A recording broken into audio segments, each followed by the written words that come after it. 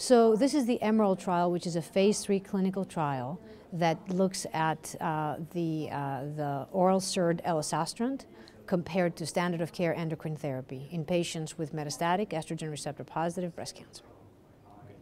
So on that clinical trial, which was presented at the San Antonio Breast Cancer Symposium in 2021, it showed that elacestrant improved outcomes, especially progression-free survival, in patients with metastatic ER-positive breast cancer compared to standard of care endocrine therapy, which was either an aromatase inhibitor or fulvestrant.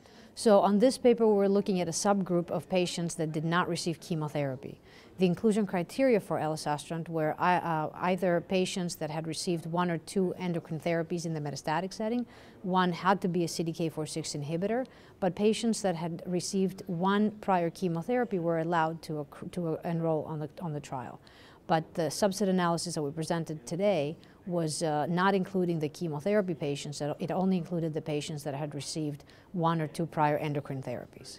And what we found was pretty similar results to what we found with the overall patient population, that elacestrant improves progression-free survival in either the intention to treat patient population or in patients with mutations in their ESR1. So the implication is, based especially on the overall results of the EMERALD trial, that elacestrant is superior as endocrine therapy in metastatic hormone receptor positive breast cancer. And that superiority is not just in patients that receive an aromatase inhibitor, but also fulvestrant, not just in patients that have received 1 prior chemotherapy regimen, but also in patients that are chemo naive. And so this is a registrational trial.